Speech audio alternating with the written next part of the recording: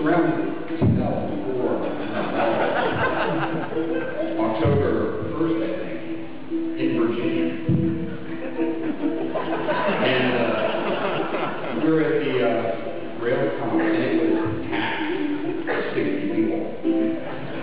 And I got to meet David, who was sitting behind me, and people said, "Have you seen this video? Awesome." Now, at the time, I was one of the few people getting paid to write movies because so was he. So I was like, "Maybe we should call him."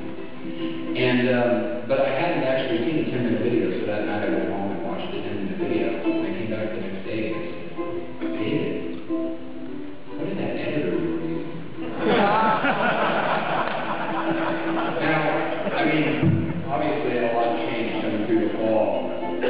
I got an IM from him and he said, "Hey, we're about to go 1-0. Do you want to be the first one to buy text me?" I said, "Yeah."